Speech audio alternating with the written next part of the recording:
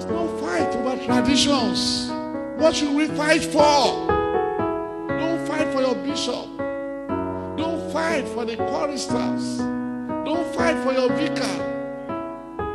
Don't fight for vicar's wife. I'm sorry that because you love me, don't fight for me. Paul says, fight the good fight of faith. But God told me that He needed me. He called me to come home. In what seemed to be an instant, in the twinkling of an eye, an angel gently took my hand and led me toward the sky. The Most Reverend Dr. Humphrey Olumakaiye has finally taken a bow. He has gone to be with the Lord. The soaring eagle has finally taken a perch. A hero is gone, a soldier of the cross, a defender of the faith. He fought gallantly. Although he is gone, he was not defeated by death, but has translated into a saint. O death, where is thy sting? O grave, where is thy victory? For blessed is the death of the righteous. I finished the race throughout the trial. I kept my faith. Humphrey Olumakaiye was born on January 28, 1969 at Okene, Kogi State, to the family of late Venerable Theophilus Akimbobola and Mrs. Abigail Olumakaiye, who hailed from Idari in Ondo State. God told me not. He started his education at St. Michael's Primary School, SEA, in 1975 and proceeded to Government Secondary School, Umuaran, Kwara State in 1982. In 1983, he left Umuaran to conclude his secondary education at Cherubim and Seraphim Secondary School, Ilorin, in 1986. He bagged his first degree in religious studies from the University of Ibadan between 1991 and 1993, and a master's degree in religious studies in 2001. He went further to obtain a doctorate degree in church history and doctrine from the same university. Flying with the angels, heaven's now my home. His journey in the ministry began in 1993 at Christ the Savior Anglican Church, Kapa, Ilesha, Osun State in June 1993, when he was ordained a deacon. Was priested in December 1993, preferred canon in November 1999, and in 2000 preferred an archdeacon by the then Bishop of Ilesha, the Right Reverend Ephraim Adebola Ademowo, the erstwhile Bishop of Lagos Diocese, Archbishop of Lagos Province, and Dean Emeritus, Church of Nigeria, Anglican Communion. This was after Olumakaiye's training and graduation from Emmanuel College of Theology. When all goes sinless and life goes extremely tiring, your spirit revived by. At the age of 40, Olumakaiye was elected bishop on May 22, 2009. He was consecrated bishop on July 12, 2009 in Yenogwa, Belsa State, while he was enthroned on July 16, 2009 at the Cathedral Church of St. Philip's, Otan Ayebaju, as the pioneer bishop of Anglican Diocese of Osun North-East. Olumakaiye was married to Motunrayo Funke, who is a professor and former head of the Department of Nutrition and Consumer Sciences, Faculty of Agriculture, Obafemi Awolowo University, Ile-Ife in Osun State. They have a son, Richard Tumbamishe. As the pioneer bishop of the diocese, he turned a thick forest into a megacity. These are evident in the multi-million-naira Bishop's Court, a chapel, library and resource center, diocesan headquarters, a multipurpose hall, Bishop's office complex and courts at different locations within the diocese. To increase the spiritual lives of the priests and the congregation, he came up with the idea of building a prayer mountain and a prayer city, which was named after Mrs. Oluranti Ademowo. Install and enthrone you, the Right Reverend Father in God, Humphrey Olumakaiye, elected, confirmed and consecrated into the real, actual and corporate possession of the Bishopric of Lagos. After a decade of faithful service at Ocean Northeast, the Most Reverend Dr. Humphrey Olumakaiye was translated to sea to the Diocese of Lagos and was enthroned as the 8th Diocesan Bishop on the 30th of July, 2018. The progress of the Diocese of Lagos. The Diocese of Lagos was a prepared and fertile land for Archbishop Olumakaiye, who came to continue building on the spiritual legacy of Archbishop Ephraim Ademowo and to push further in church planting, come human and material development. It is to his credit that within 3 years of translation, Archbishop Olumakaiye had taken the Diocese of Lagos to greater heights. He was translated just about when the celebration of the centenarian existence of the diocese was to kick off.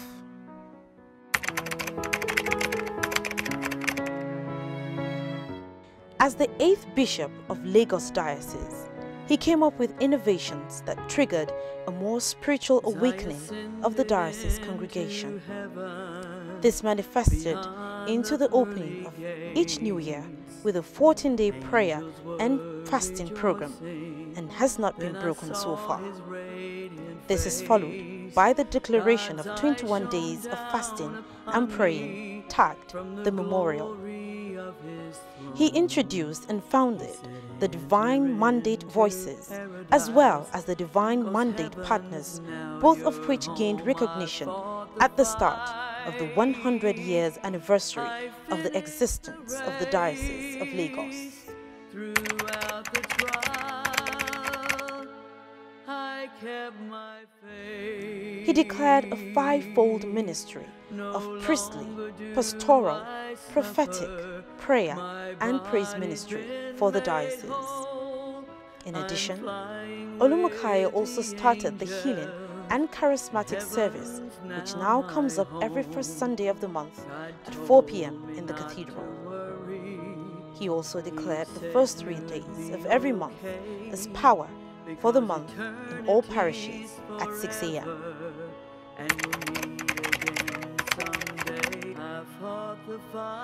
The late Archbishop also ensured that the diocese has one target to attain via a dedicated theme for each year. To further enhance the spirituality of members, there is a periodic festival of hymns. He also led street evangelism and has opened doors for raising more evangelists among priests. The Emmaus experience, which takes place every Easter season, is a booster to the faith, as members are able to see clearly during the season the way of the church and visit the Gethsemane Garden, where notable places in Jerusalem are replicated at the centenary city.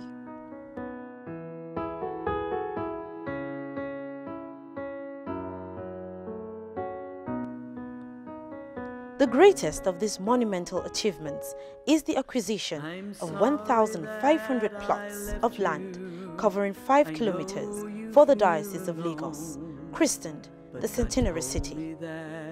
Situated in the city are the General T.Y. Njuma's low-income estate, Gethsemane Garden, chapel, convention grounds, women and youth empowerment centers, and more.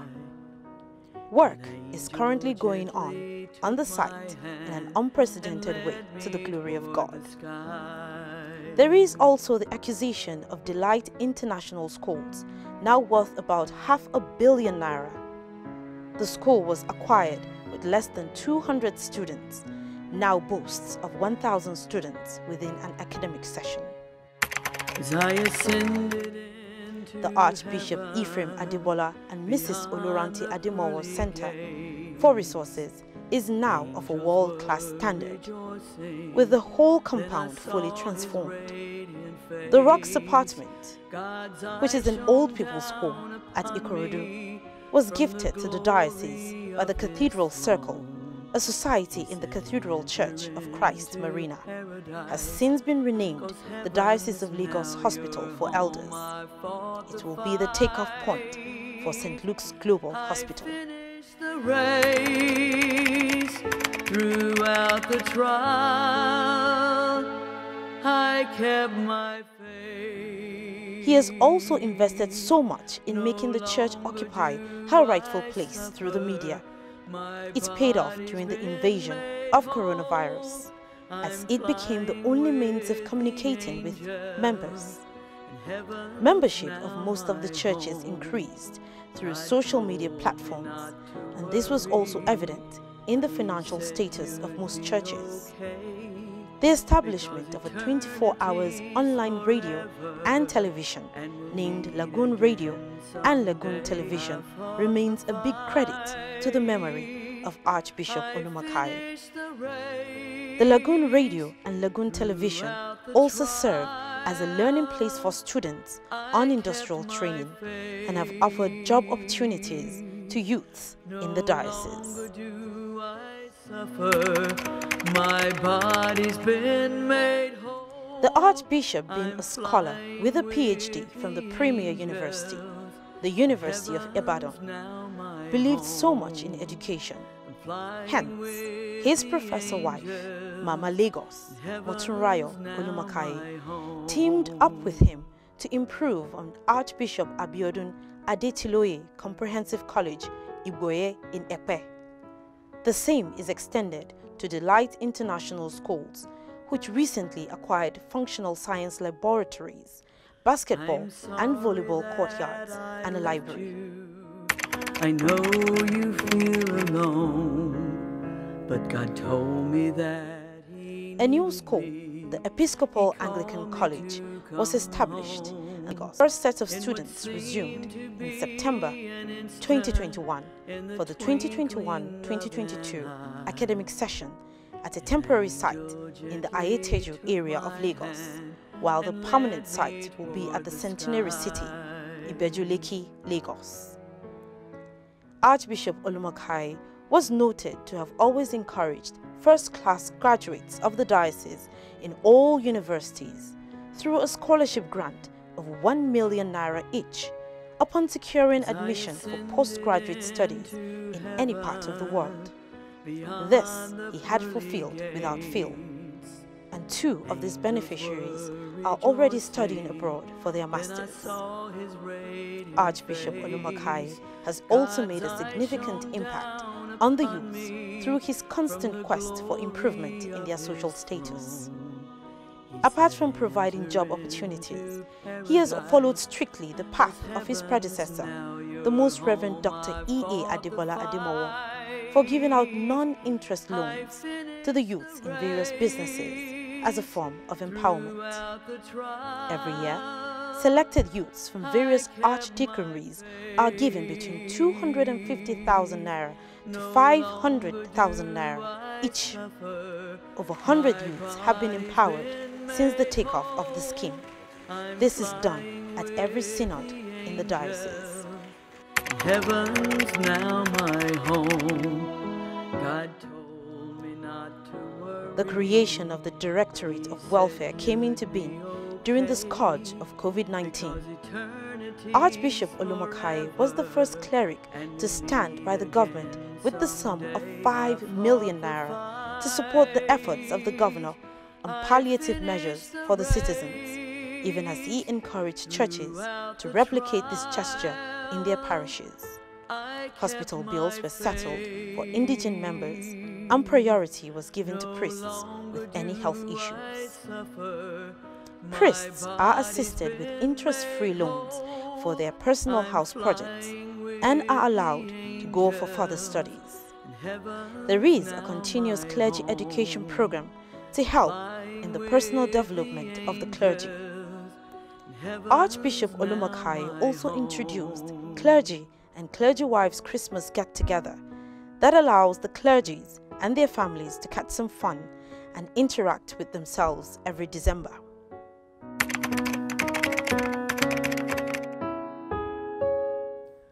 All these achievements would not have been possible without the support of his amiable wife, Professor Mrs. Motunrayo Olumakaiye, whose resourcefulness had added laurels to their pungent achievements.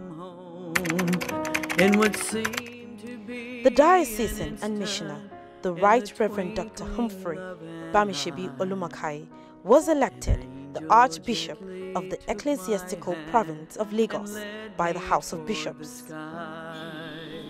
Henry, by divine permission and providence, Archbishop, Metropolitan, and Primate of the Church of Nigeria Anglican Communion, hereby present to you our brother, the Most Reverend Humphrey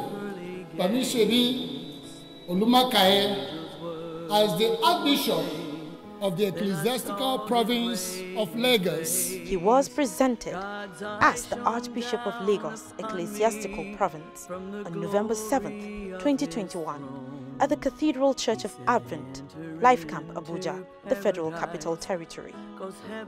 Archbishop Olumakaiye was the first Nigerian priest to preach at St. Marylebone Church, London, and for 4 years, between 2011 and 2015, was an annual guest lecturer at St. Luke's Central, Birmingham, United Kingdom. He was a man of international repute, a prolific writer, an author. He published 2 great books of international standard, namely Anglican Women, Position, Privilege, and Prospects of Women in the Church, and the Inculturation and Decolonization of Oral and Liturgical Theology of the Anglican Communion, Nigeria. He has many other publications in journals to his credit. Until his call to glory, he was the chairman, Board of Governors, Emmanuel College of Theology, foremost theological institution in Nigeria, Ibadan. I kept my faith. The Right Reverend Dr. Humphrey Olumakaiye died on the 30th of October 2022. Adieu, Humphrey Olumakaiye. May the soul of the departed rest in peace. Flying with the angels, heaven's now my home. I'm sorry that I left you. I know you feel alone, but God told me that He needed me. He called me to come home. In what seemed to be an instant, in the twinkling of an eye, an angel gently took my hand and led me toward the sky.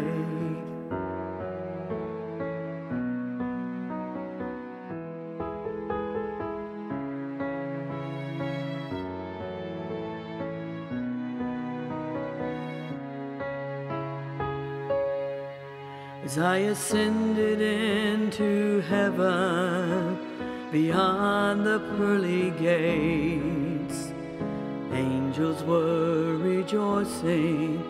Then I saw His radiant face. God's eyes shone down upon me from the glory of His throne. He said, enter into paradise, 'cause heaven's now your home. I fought the fight, I finished the race. Throughout the trial, I kept my faith. No longer do I suffer, my body's been made whole. I'm flying with the angels, and heaven's now my home. God told me not to worry, He said you'd be okay, because eternity's forever, and we'll meet again someday. I fought the fight, I finished the race.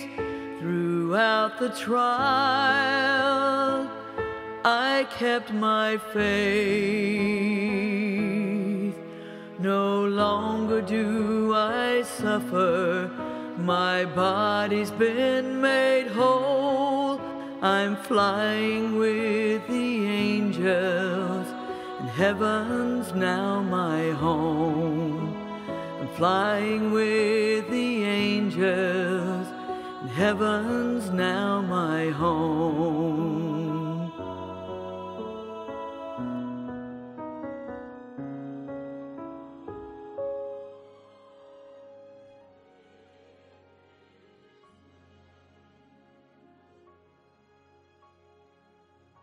I fought the fight, I finished the race.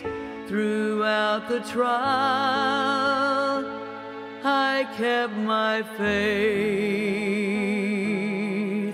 No longer do I suffer, my body's been made whole. I'm flying with the angels, and heaven's now my home. God told me not to worry, He said you'd be okay, because eternity's forever, and we'll meet again someday. I fought the fight, I finished the race. Throughout the trial, I kept my faith. No longer do I suffer, my body's been made whole. I'm flying with the angels, and heaven's now my home. I'm flying with the angels, and heaven's now my home.